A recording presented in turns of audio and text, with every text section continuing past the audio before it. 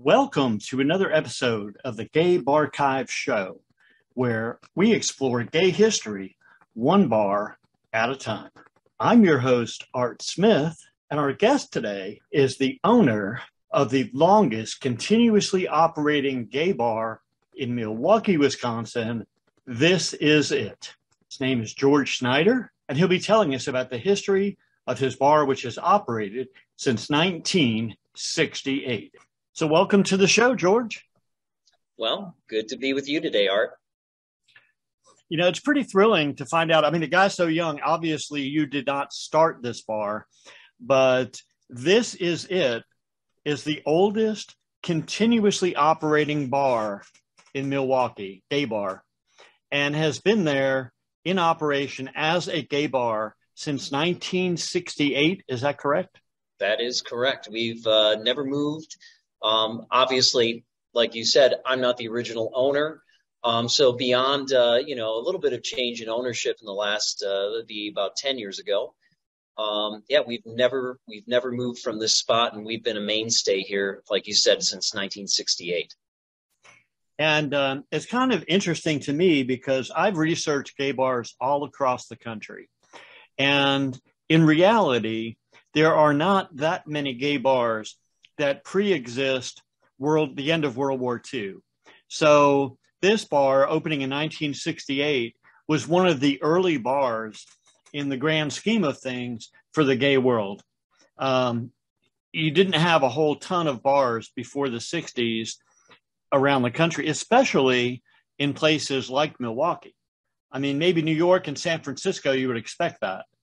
But well, there were establishments, here in Milwaukee, but as well as I do, that a lot of those establishments were very clandestine, kind of under the radar. And I'm sure you found in your research as well, as you go and experience these stories from different bars across the country, the further you go back in history, sometimes there's a shady, shall we say, mob or organized crime connection, which is how a lot of the establishments pre-Stonewall were able to open and function, I guess, without being raided by the police or shut down by the police all the time.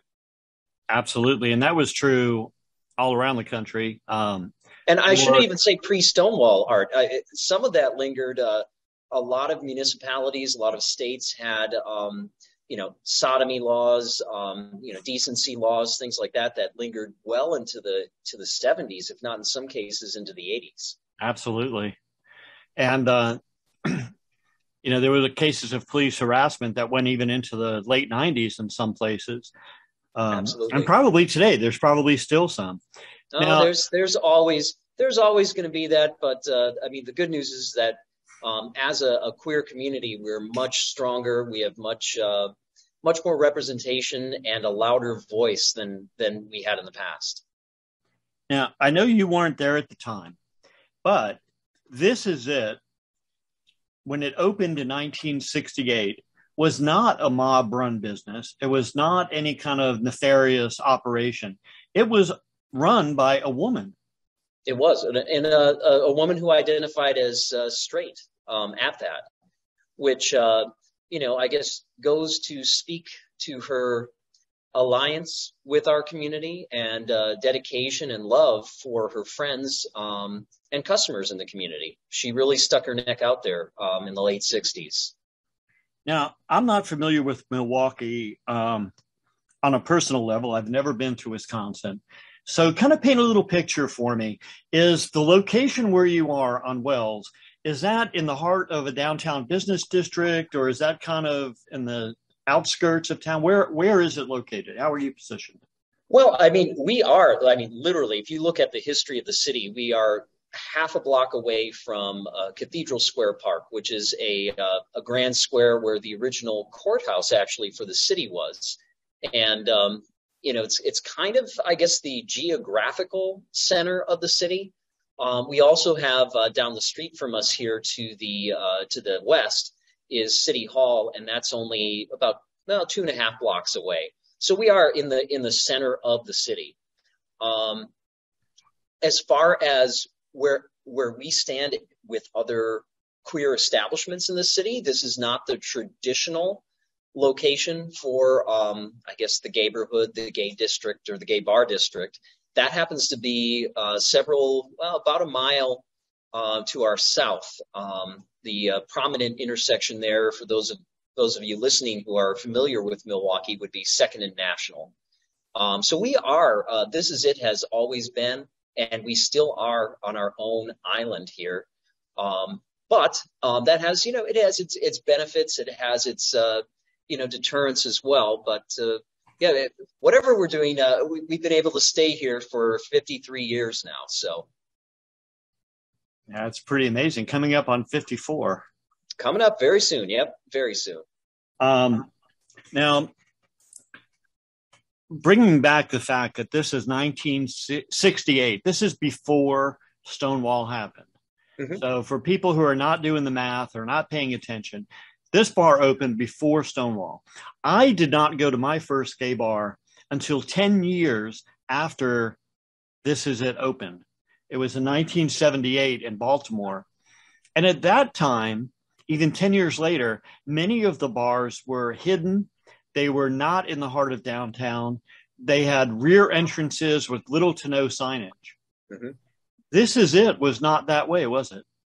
Well, to a certain extent, no. But you mentioned something key there about, the rear entrances, secretly, finding a way to get into the establishment. For years when we first opened, because there was that sensitivity to, I don't want to be seen walking into a gay bar, a queer establishment. I don't want to be seen going through the front door. For years and years, there was a small passageway in our back alley that led out towards the Cathedral Square Park that I mentioned before. And that shut down. I think they put an elevator shaft connecting to our building and the building next door in the 90s. But that was a primary point of entry for many, many years. In fact, we still have, we always leave, that sounds silly to say, we always leave the back door open, Art. But we do, so we do have, people who love that nostalgic, again, with no tongue in cheek entry through the rear. So we do have that part of, I guess, that history that comes along with this space, just coming from the time, that we opened. But it was, we never had a sign out front. There was a small sign, like one of those beer signs that hang over the front of your bar door. I think the original one here was an on-decker sign, maybe I think for a while it was a Pabst Blue Ribbon sign. But for a while there, just because of the nature of the scene back in the day, there were methods or modes to kind of keep it on the DL. Now, did the original look with the original space there? Did you have windows facing out on the street where the public could look in, or was it all closed up? Only one window, and I'm sure you've run into this in your research as well. And I don't know how it varied from or varies from state to state in the past, but the ordinance here required you to have at least one window. And I think the minimum size, and I could be wrong, so don't quote me on this, I think the minimum size was a 12 by 12 inch window. The idea being that, a police officer walking by on his or her beat could peek into the window and look into the bar. So we, for many, many years, just had, it wasn't a 12 by 12 inch window, but it was just a small, maybe 2.5 by 2.5 foot window next to our front door. And that was the only window in this space. Otherwise, it was a dark box. And you can probably see in the video here with me, there's some natural light coming in. I'm sitting on the side that we expanded into in early 2019. And these would be the first, major windows, daylight that we've been able to have in here in the entire history of the bar. But there are other establishments too. Famously, not to deviate too far from This Is It, but to mention another bar by name here, La Cage, which opened in 1984 in Milwaukee. They made waves when they opened because they were the first, gay bar, queer establishment to have giant windows that, opened up on a major intersection, that being the Second and National intersection that I spoke of before. And that was a quantum leap. Nobody was doing that still up until the 80s. I hear stories. I don't think ever, became a victim to any kind of violence or hate crimes or damage to property here. But there are stories that I hear from other bars that have been around, or those that I knew that have since closed, where they would get bricks through the window, vandalism, you name it. Their signs would go missing. They would rearrange the letters. Anything you can imagine that happened. So, like I said, that was a trend for the bars. You have the minimum window, opening as required by law, and it really was a luxury up until probably the last 30 years, where you as a queer bar or gay bar had large windows that opened up and let some daylight in.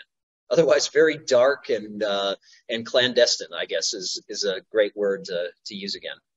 Absolutely. Now, how big roughly was the original This Is It space? Do you know? The original space, if you take the square footage overall, is probably around 1,200 square feet. Right. Some of that is taken up, by the bar. So I couldn't give you an exact number on the occupiable square footage, but it's essentially 1,200 square feet. And as I mentioned, when we took over the space that I'm sitting in now, we doubled our size. So now we sit at about, on the first floor, about 2,400 square feet. And when that bar first was operating in the 60s and 70s, some of the things I've read about the bar is that it tended to attract an older clientele. Was that always the case, or did it kind of open as, well, this is the only gay bar in town, everybody goes here, and evolved into more of an older men's bar? Well, to address that, yes, the crowd tended to be older. If you go back, however, all the way to the late 60s, early 70s, it was more of a mixed crowd.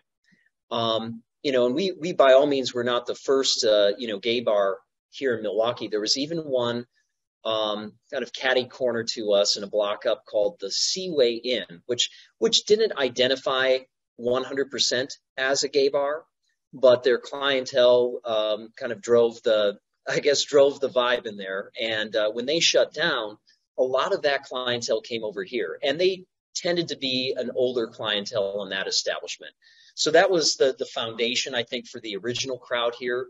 But if you look at a lot of the old photos that we have, which, by the way, we have a lot of them uploaded to our Facebook page. If you look at the photos that we have going back, I think the earliest that we go to is about 1975, 76, somewhere in there, through the mid 80s. It's a very mixed crowd. I think what happened over time is, This Is It was not the most popular gay bar. It was a mainstay. It was a neighborhood bar. And I think the younger contingent, especially in the late 80s, early 90s, went to some of the newer establishments that opened up, i.e. La Cage that I mentioned before. And those who remained tended to be on the older side of things.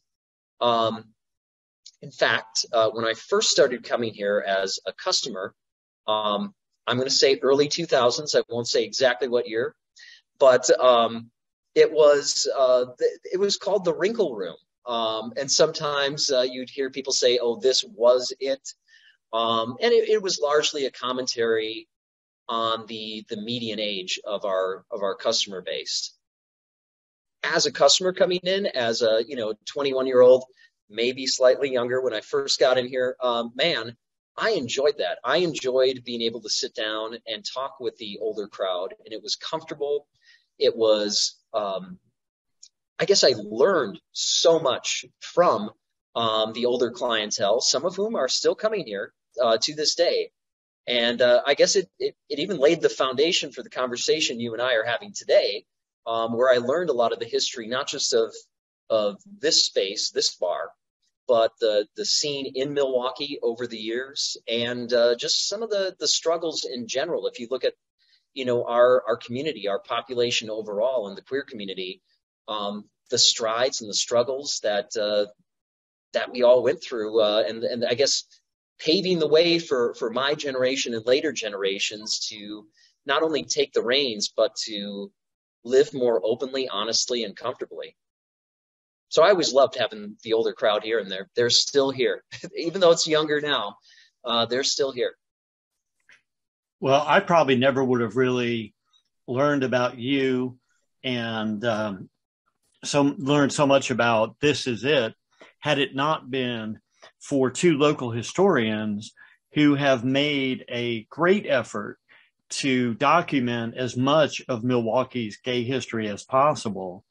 And of course, both of those people, I'm sure, Don Schwamb and Yep. Michael Takash. Michael is the one who connected me with you, and their efforts with the Wisconsin LGBT History Project, Michael's book on Milwaukee LGBT Milwaukee, the new book that Michael just did with BJ Daniels on the drag history of Milwaukee.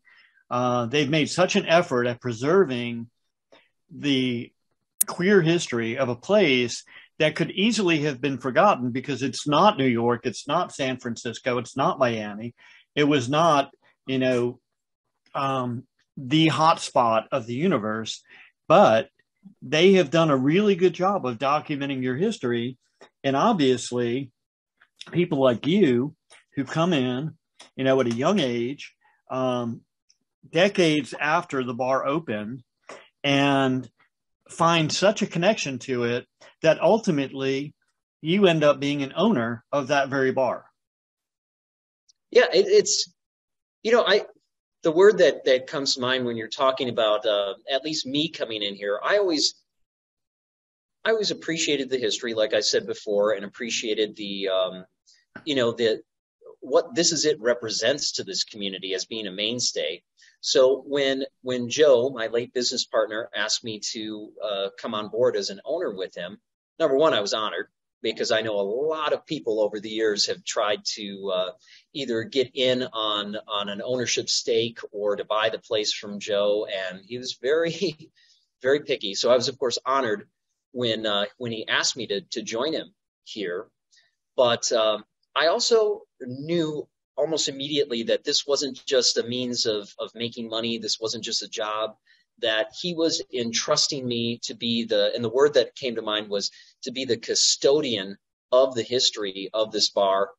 And he knew, because I appreciate the history of this place and the history of our community, that it'd be left in good hands. I think it would have been a tragedy if anyone else would have come in here. And yeah, we've changed some things. I mean, you have to keep things up to date, otherwise they fall apart. Update technology, especially with like our registers, and even just like having a electronic jukebox that has app capability. But you make those little changes, but I think he knew that I would never come in here clean sweep and change everything.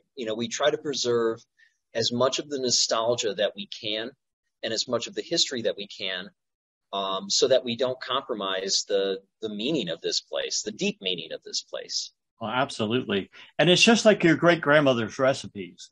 Even if you follow the recipe to the letter, you're probably not going to cook it on a wood burning stove. You're going to step up to some modern technology.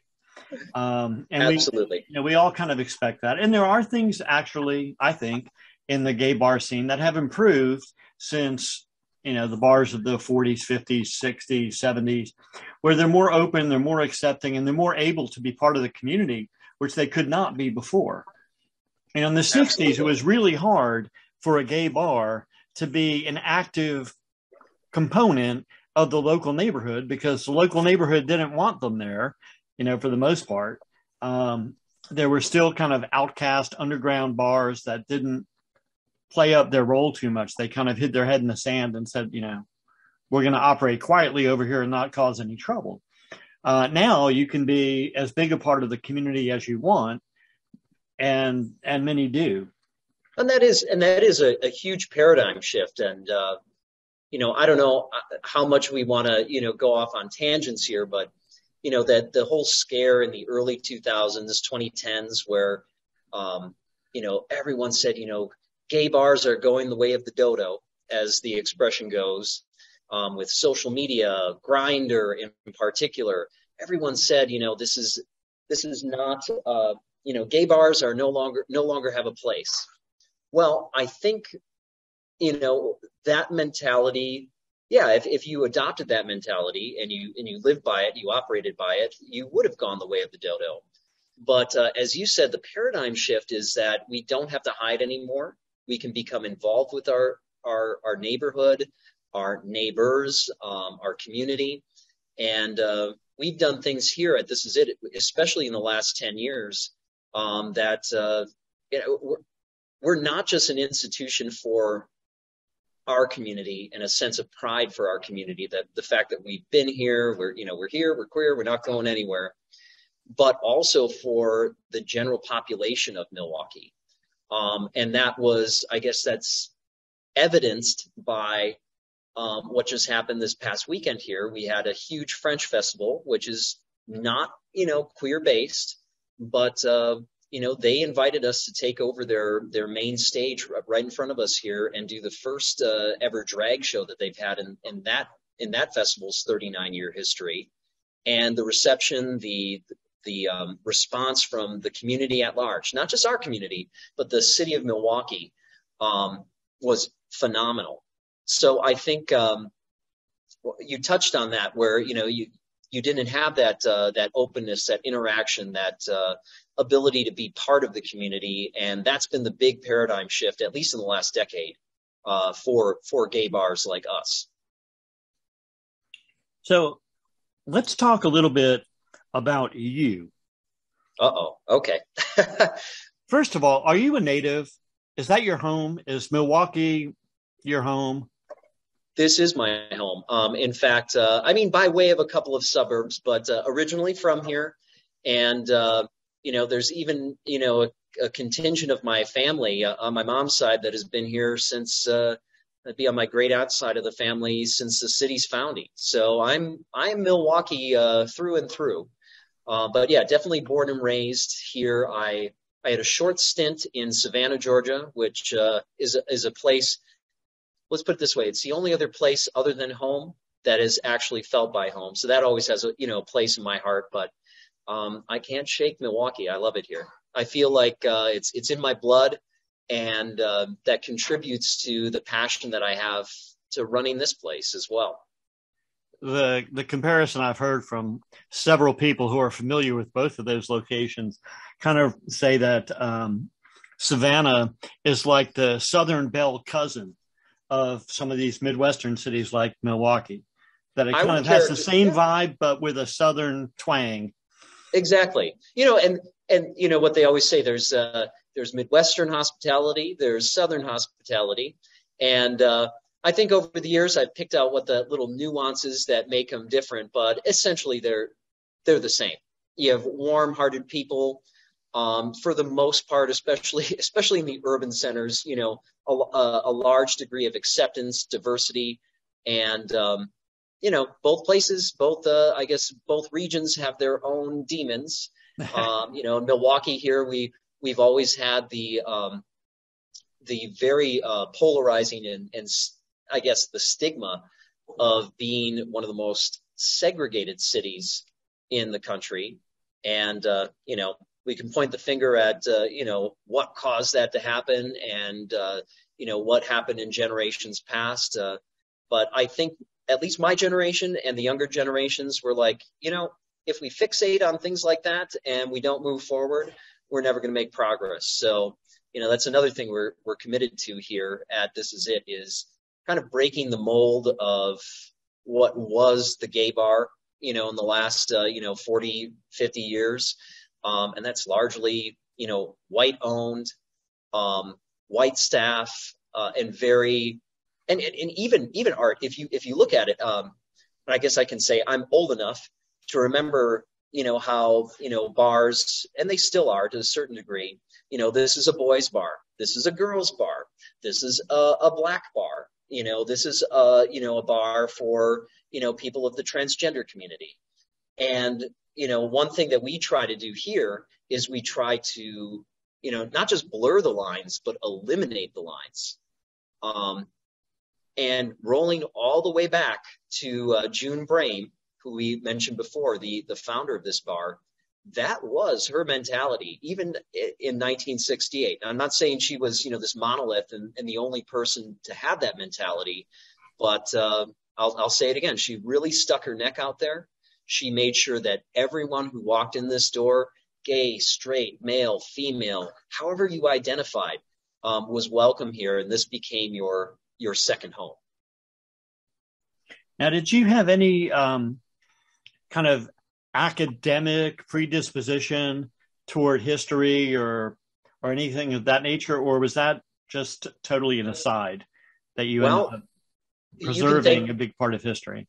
I think I don't want to say blame, but we can blame my father for that. My father, I think, instilled a passion for history, not just from an educational standpoint, but for the, I guess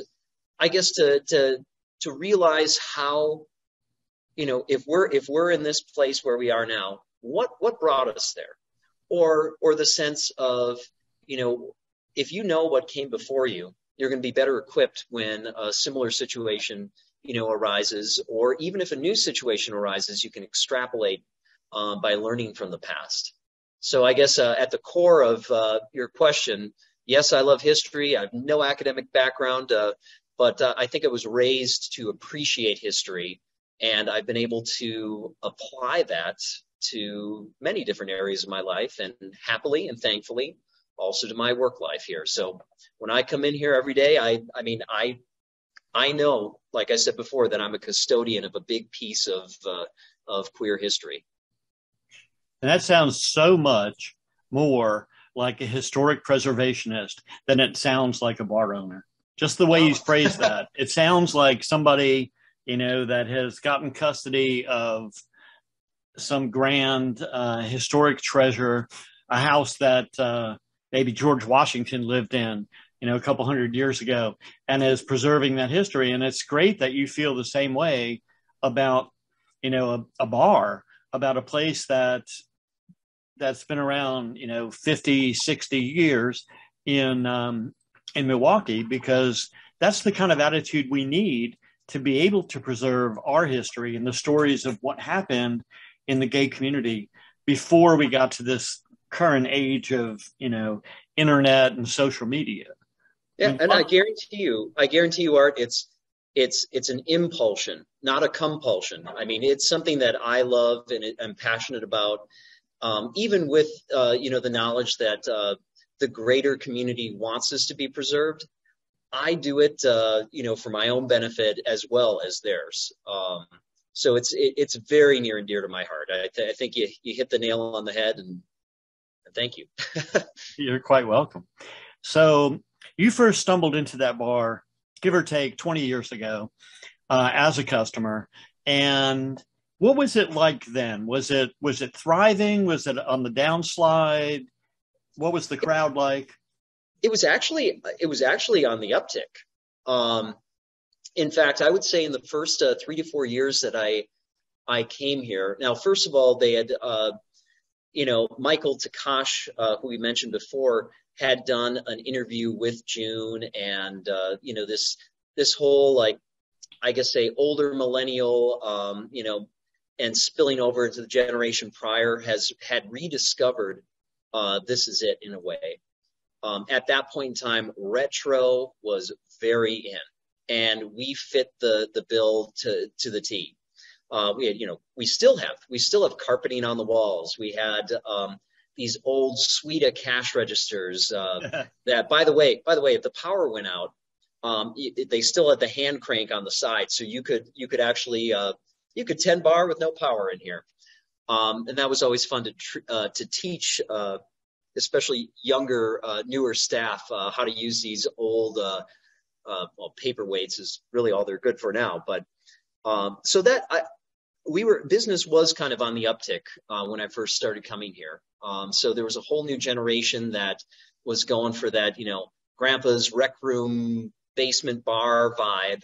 Almost, I want to say, and we might do in the editing, you'll be like, oh no, George, that date is off. But probably around the same time that show Mad Men came out, where that yearning back to that 60s look and feel.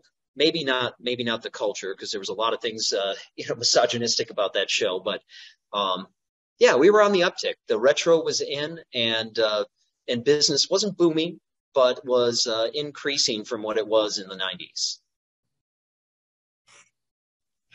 Yeah, that's pretty amazing. I'm looking at the picture in the background there behind you, and you're talking about the vintage elements of the bar. Now, are you in the new section or the old section?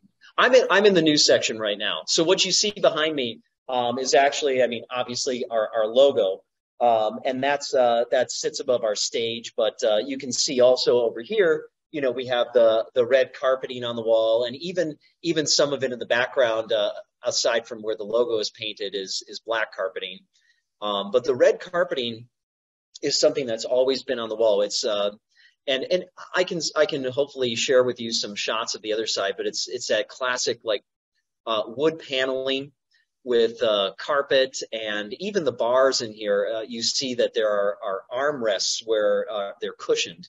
A lot of places don't do that anymore. That was very 70s, 60s, 70s. Yeah, it's just the judges' paneling on below the red carpet. I can see the judges' paneling painted gold on the lower half of the wall. So, oh yeah, I got to think opposite. And actually, I will say this paneling that you see there, that we inherited. The other side, the original side of the bar, is more of a dark brown. Uh-huh.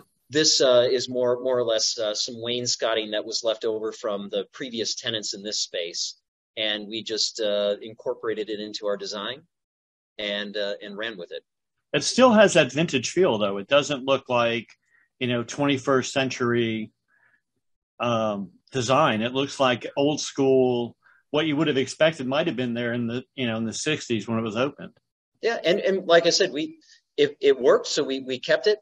There were things, though, that when we did expand to this side, we wanted to make 100% sure that we preserved. And if you don't mind me sharing a little story with you, when June took over the bar in 1968, it was a bar prior. And the name of the bar prior was called Vern's Tap. And that was here from 1939 until 1968 when she took over. And it had this old wood bar that was in here from the 30s, late 30s, early 40s. And I believe she told me at one point in time that there was blue carpet everywhere. So after the second or third year, I want to say it was 1971, June and her then business partner, Michael Latona, decided that they were going to redo the bar. And if you walk in here today, it's essentially, it's been resurfaced and, reupholstered, touched up over the years, but it's essentially the same bar that they put in 1971. But the story I wanted to tell with you has to do with when we expanded. And we had a gentleman by the name of John Stahl who would come in here and fix some of our upholstery. And when he heard that we were doing construction, he said, "Hey, George, when I was a little kid, my dad would build bars in different establishments in the city of Milwaukee." And he said, "I remember coming in here with my dad in the early 70s and helping him install the bar that's still here to this day." And that always, it stuck with me throughout the construction process. And our general contractor wanted to, go through this company to do it, this contractor to do it. And ultimately I said, no, I'm going to make the offer to John, because for me, it has more meaning for him to come if he wants to build this new bar for us. And I think it just kind of closed this, 40, 50-year loop to have him come and do it. And that's ultimately what happened. He came in and built it. And I mean, by gosh, it looks exactly like the original bar. So that's just an example of our commitment to keeping the feel. Even though we could have done whatever we wanted in this space, we said we're going to do as much as we can to make that connection. Basically, Art, where we could have somebody who had never been here before. They walk in and they wander from one side to the next, and they wouldn't have a clue that that this new half wasn't always here. That's pretty amazing. And we were able to, because we have a lot of stained glass. I always call them like Shakey's Pizza style, and that might even be too old of a reference now, but these Shakey's Pizza style stained glass lamps in here. And they're very specific. They're not rainbow colored per se, more like primary colors, but they're rainbow-esque. And they were custom made in the early 70s. And I was able to get the artist's name or the artisan's name rather, off of the inside of it and call around. And we found the guy whose dad made them. And he doesn't do glass work, but he was able to recommend somebody to us, and we got those copied. I mean, you can't even tell the difference between the old ones and the new ones. So just another level of detail that we went when we expanded to preserving the nostalgia, the original vibe and feel of the bar. And that's particularly amazing because this is not your family. If Joe had done this to honor his mother or whatever, you would kind of say, yeah, I could see why he would do that. But you're an outsider that came in. You've been an owner of the bar now for 12 years, roughly? Roughly 12 years, yeah. And a patron of the bar for maybe 20. And yet you feel the same passionate commitment to the history of this bar that Joe would have felt or June would have felt, which is really an amazing thing when you think about it. Now, as I said, you've had a roughly 20-year experience with this bar, but the bar itself has been around for 53 years. What do you think is the reason for that success? So many bars have come and gone since then in your own neighborhood right there, a mile away from you probably. Why is This Is It still there? I think it has to do with what I touched on before. And that's, June setting the tone when she first opened the doors here. And then when her son Joe came along, him, drinking the same Kool-Aid and making sure that everyone who walked in the door, regardless of your background, your economic status, the color of your skin, your gender, you name it, felt as though that this was a safe, not just a safe place, but felt like this was a place where you were comfortable. It was, we have a lot of the older customers that still call it the clubhouse. And there's always kind of like a clubhouse feel, but it's not an exclusive feel. It's, I often would answer this same question when people would pose me like, what is it that makes This Is It, this way, that way. And, in that same vein of setting the tone of inclusion and being welcoming, you can walk in here. It might be your first time, and soon we're going to get you to come here, Art. And I tell people, I guarantee you, after 5-10 minutes, you're going to sit down. You're going to have somebody who's just warm, welcoming, who talks to you, whether it's a bartender or another patron at the bar, and you're going to feel like you've been a regular here for years. So I guess to sum it all up, us being able to wrap our arms around not only the individuals in the community, but the trends of the community overall, I think that's what keeps this place going more than anything else. And you'll even come in here, and if you come on a busy Friday, Saturday, you might say, well, that's a lot of bartenders behind the bar, George. But part of our MO is, we don't want people to just, sling drinks, slinging juice behind the bar, taking orders. We want your bartenders to be able to talk to you. So yeah, it might seem like, oh yeah, we could do with one less bartender. but I'd rather spend the money to make sure that people are having a good time, because that's what brings people back.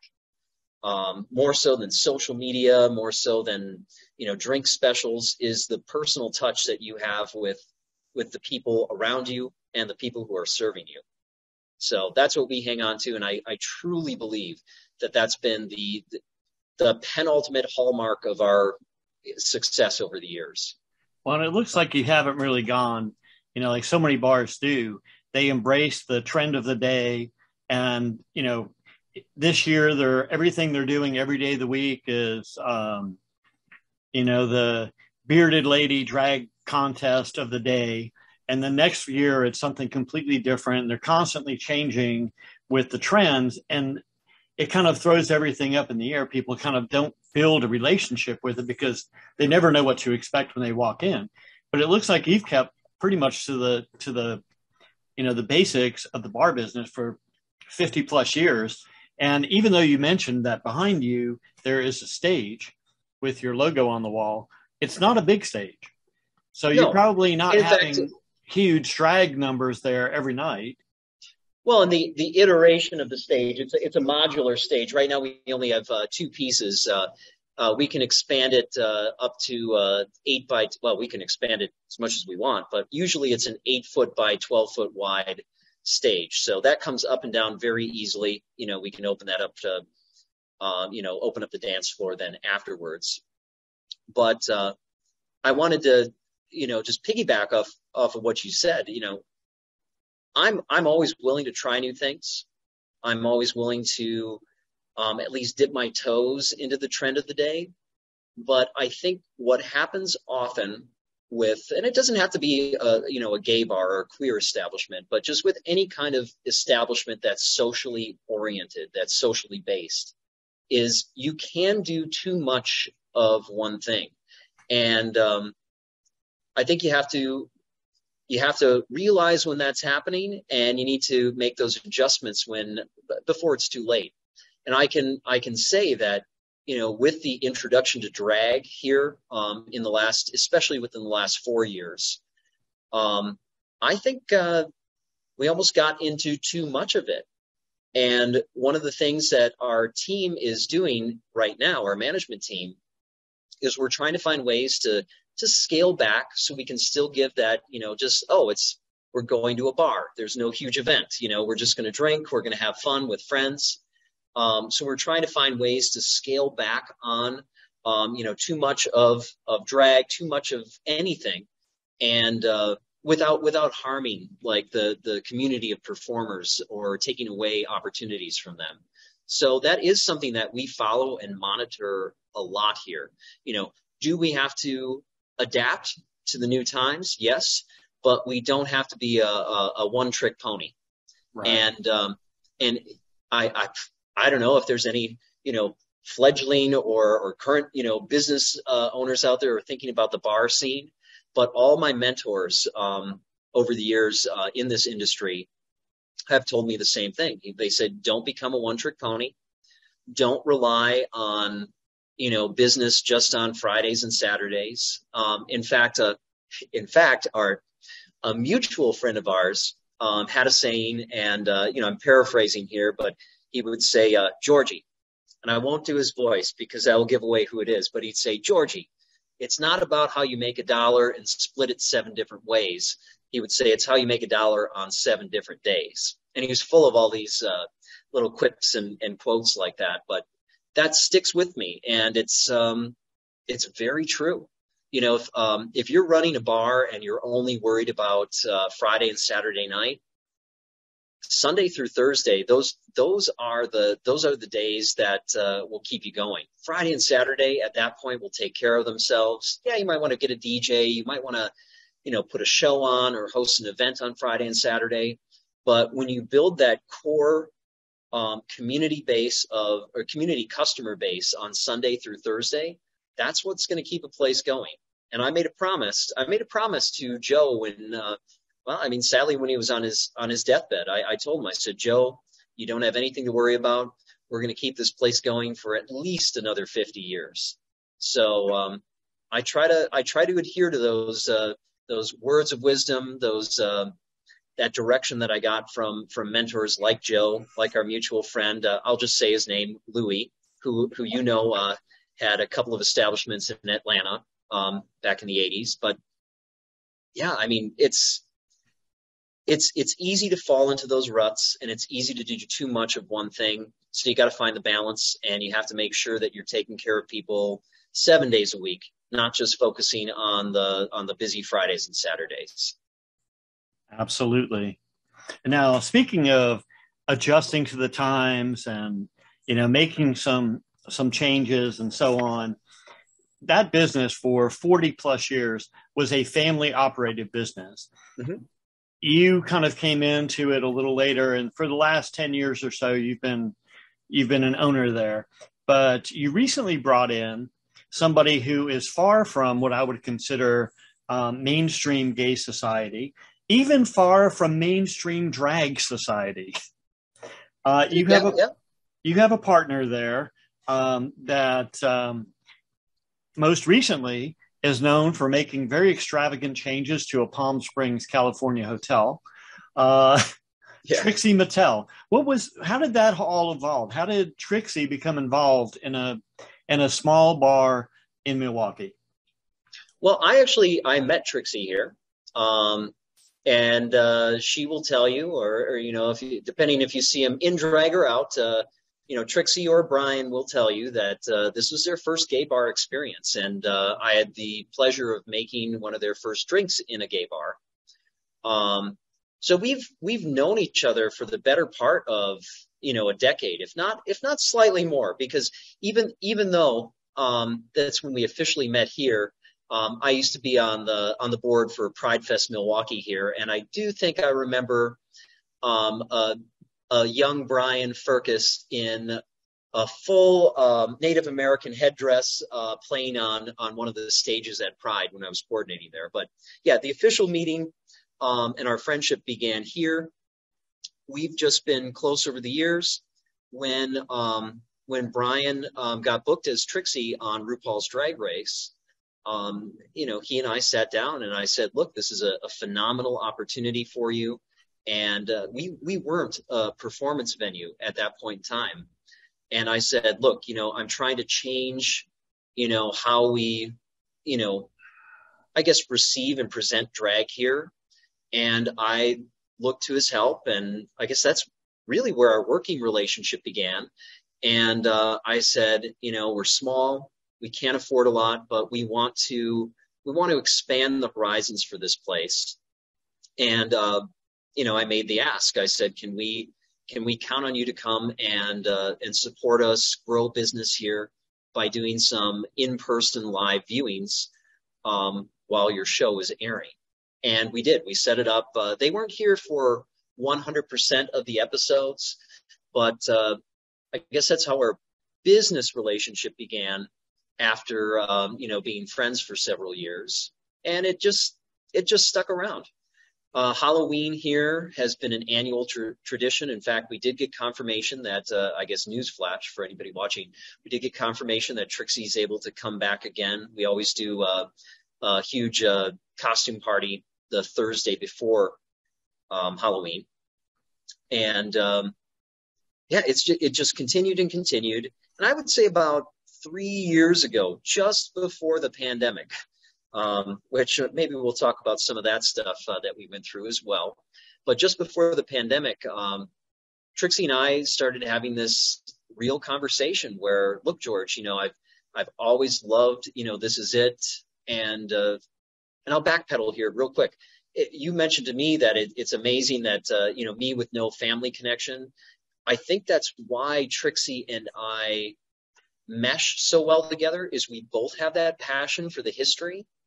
But yeah, about 3 years ago, we had that serious conversation about, her wanting to expand her income base, kind of like a dancer has a shelf life, so to speak, where they can only dance for so long. Trixie's thinking to herself, well, I'm not going to be doing death drops on stage and, being able to travel the country all my life doing this. And she wanted to make an investment in not only this place, but in her hometown. celebrating her roots, celebrating all of the good memories that she and I and everyone else have had here over the years. So that came to fruition just actually coming out when the restrictions started to lift from COVID-19. That's when we made the big announcement. But really, it's been a 6, maybe 7 year slow progression, towards Brian becoming part of the ownership here.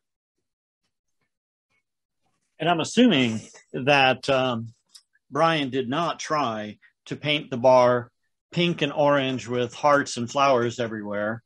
Oh, absolutely not. No. In fact, like I said, we both understand, we have the same appreciation, depth of appreciation for the history of the space down to the most minute detail. And it's a struggle for us. Over the years when I've had to change one little thing in here, it's always a struggle because we want to keep the place alive. We want to lay the foundation for a whole new generation to experience this place. But it's hard when you have to make those changes. But absolutely no, this is not going to become bubblegum pink everywhere in here. Trixie has the same appreciation for the history, the feel, the vibe, and nostalgia that I do and the rest of our customers do. Well, I am glad that both of you have taken on this challenge and have taken something that is already iconic in Milwaukee. And I believe it's also the longest continuously operating gay bar in the entire state of Wisconsin. I don't think there's another one that's been around longer. In the entire state, for sure. Michael, Takash, and I, again, kind of the preeminent, I would consider him the preeminent historian of Milwaukee, the Milwaukee LGBTQ community. We've done a lot of independent research, noodling about trying to find another gay bar, queer establishment that has been continuously operating in the same place under the same name in the Midwest. Even in Chicago, Art, there's a couple. I think Little Jim's finally did close. They did a couple years ago.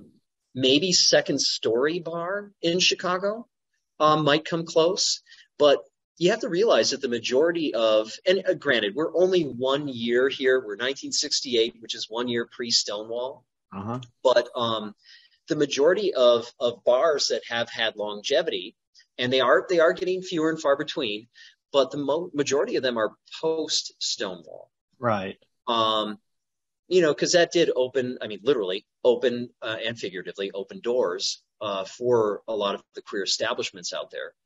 But to my knowledge, you may be the most comprehensive study of gay bars, queer bars that's been done to date. And so by the time you get, the whole GayBarchives, everything's compiled, I hope you write a book because nobody's done a comprehensive study of it. But we can for sure say that we're the oldest in Wisconsin. About 99% sure that we're the oldest continually operating bar in the Midwest. And we're definitely, if we're not in the top 10, we're pretty close in the top 20 probably in the country. And, even as well as I do that, Stonewall, let's go back to that, for being such an institution and a historical landmark. I think you're aware, like I'm aware, that Stonewall closed very shortly after the actual riots. And I don't think it was resurrected until the 80s under the first iteration. And then it was, I don't know exactly the history, but you're absolutely right. It opened after the Stonewall uprising. It closed, I think, in 1970 or 71 and remained closed for like 20 years. It operated as other things like a Chinese restaurant and whatever, but it was not a gay bar. And I believe it was in the 80s, the mid to late 80s, when it was reopened as New Jimmy's. Okay. I have heard this. Yeah. It was called New Jimmy's at Stonewall Square or something like that. And then the owners of New Jimmy's, a couple years in, through pressure from local people, decided to revert to the Stonewall name.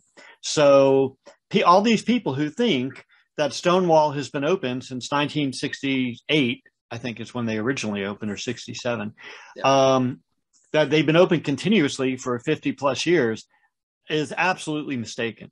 I mean, but we don't want to take away from it, because, like I said, it is a significant, institution, right. And from both like a cultural and historical standpoint, it's definitely significant. But I guess I was just bringing that up just to, I guess, emphasize that there's a lot of mythos out there, a lot of unclear history, and that I guess that speaks to the fact that until recently, with people like you doing the GayBarchives project and other people like Michael Takash and scores of other people around the country, we're starting now in the last 20, 30 years to compile our queer history in a concise manner that's never been done before.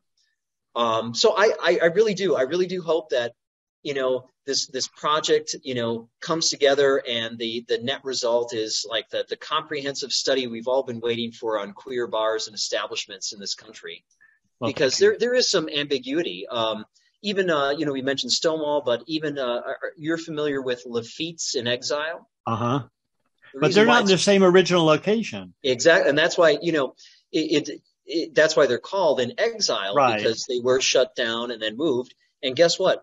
In their new location, they've been there since 1968 too. So, a lot of times they're called the oldest gay bar in the country, still operating. And I'm like, hey, wait a minute, we're over here too. Yeah. But it's not really a competition. It's just, we need to make sure that our spaces that have been around, that have, such a rich and deep history, are highlighted, and we don't forget about that. Absolutely. Something could happen here tomorrow. We could, heaven forbid, look what happened, the last 2 years. You never know what's going to happen.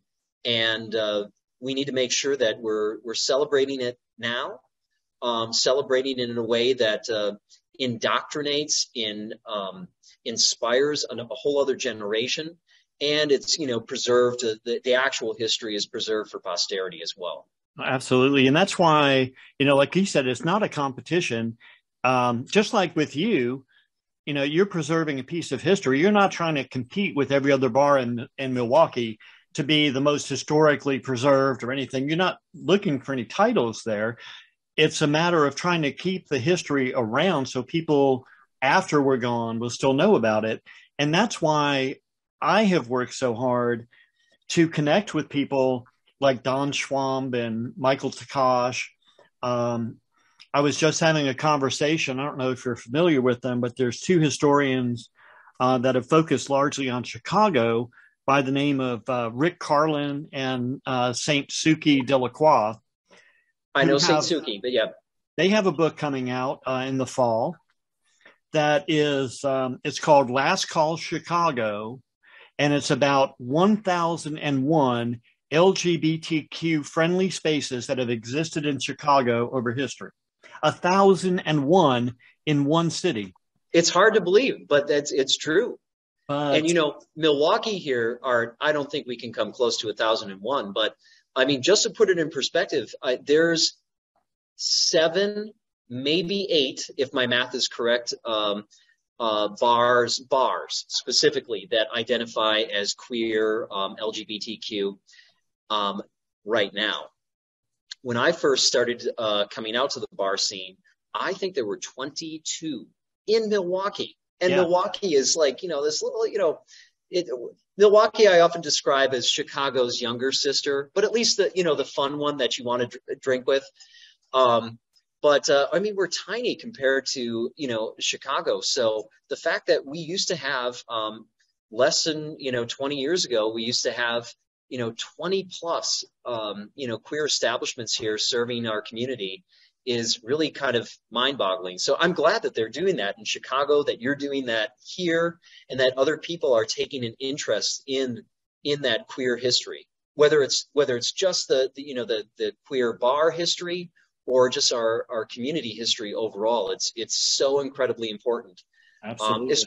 Especially in this day and age where we are so used to now with technology, where everything's at our fingertips, and there's another news story that's going to distract us the next day. In fact, trying to think what Gore Vidal said at one point in time.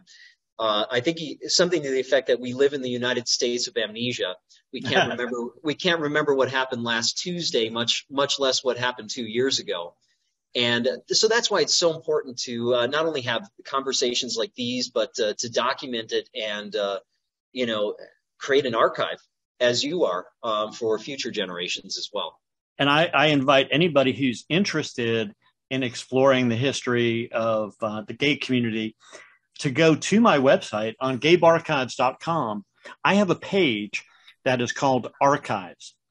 And on that page, I list some international LGBT archives, some U.S. national archives, and then broken down by state, as many archival websites as I could find for the gay community, many times affiliated with state or regional institutions, universities, colleges, things of that nature, academic in nature. But you could go down that list and you can find hundreds of websites that document the history of different parts of our community, which I had not been able to. I did it for my own benefit because I was constantly, when somebody would mention a gay bar in Cleveland, and I'm like, oh, what was the name of that archive where I was looking at Cleveland stuff? So I made the list for myself to assist in my research, but it's on my website. Anybody can use it. So if you're curious about Kansas City gay history, you can find the website on there for Kansas City. I think it's GLAMA, Gay and Lesbian Archives of the Midwest. But you can go in there and find that kind of information. And that's why I'm happy to work with people like Michael and Rick Carlin and, other people who are historians and archivists, because no one person can do it by themselves. And by doing it collectively and supporting each other, we're helping get the big picture out there. I would also invite you or whoever handles your social media stuff for the bar to use the GayBarchives group that I established. It's a little over a year old, and we have about 5,500 members who have daily conversations about their memories of gay bar history. And you're welcome to post whatever you want about the This Is It bar history, old pictures, drag queen that performed there in 1981, whatever you feel like posting in there, because that's what that whole group is about. It's about talking about the history we remember. And, sometimes for me, because I'm a little older, I lose sight of the fact that to some people, 2006 is the beginning of their gay history. It's hard to grapple with that, right? The older that we all get, but I think you take the right approach, though, and I think this is where you're going. That they need to be informed of, there is stuff that happened before 2006, and I think it establishes a better foundation for their experience in the gay community moving forward. Like I said, was instilled, in me at an early age. Knowing where you came from, how we got here, kind of lays the foundation, builds a framework for the rest of your life. I was going to say success, but no, it's all aspects of your life. Well, thank you so much for taking the time to share some of these stories with us and to tell us about your passion for Milwaukee's history, gay history, as well as the history of your very own bar. This Is It. Thank you so much for being here. Oh, it's been a pleasure. And you know what? If I look distracted just then, I actually have the bar's general manager, Pika, here, who is my dog. So she's been whining. Probably I haven't been giving her enough attention, Art. But does she need to get a little bit of airtime? Do we need to say hi to her? Pika, do you want to go on camera? Come on. Up. Come here. Up. I don't know if we're going to be able to see her, but we're going to try. Oh, no, she's being camera shy. Oh, well. But you can find her on Instagram. I will. I'll find a picture of her and post her up there for everybody to see. Excellent. Well, it was great talking with you today, Art. And I know even leading up to this, we've been able to connect, and I'm just glad that there are people like you out there who appreciate, the history of our community just as much as I do. And I think what you're doing is great. So everyone listening, please subscribe to GayBarchives, follow it, contribute. I know I'm going to be giving that link you told me about to our customers, because there's some stories that I think we definitely all need to get out there, and I think it'll bring a smile to people's face. Excellent. Thank you so much. Thank you. That concludes another episode of the GayBarchives Show. For more information about this episode, or to find more episodes, visit gaybarchives.com.